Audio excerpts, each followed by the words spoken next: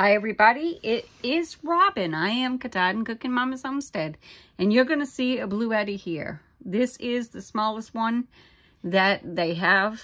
I asked them to sponsor my channel.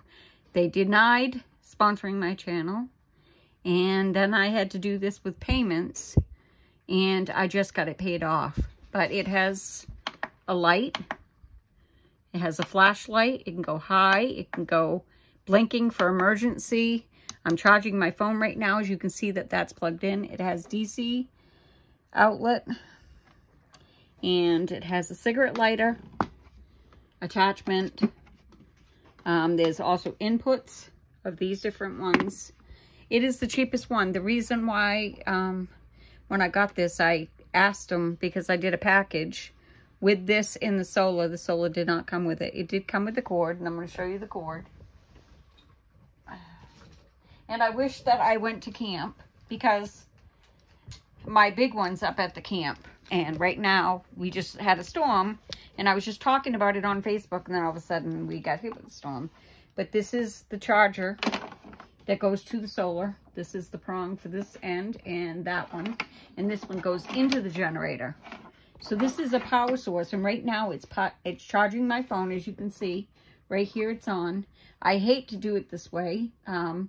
My solar panels that are outside do not connect to this. I have tried because right here is my old one. You can see there's the lights and there's the wires coming, but I got a smell from my battery. So in the meantime of a storm, you got to do what's good for you for an emergency. And I'm charging my phone right now. As soon as my phone is charged, I'm going to shut this off. I'm going to hopefully go out and get my solar panels, which I got from Tractor Supply. I got 3 of them and my solar. And I have a battery for it. And the one that I have at camp is a bigger one. And it's not Bluetti. But I like them a lot better. So anyways, this is the review on this.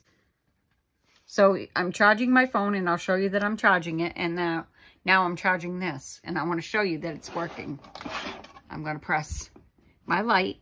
Because it was completely dead from camp. See that? We have lights. And I just drained water.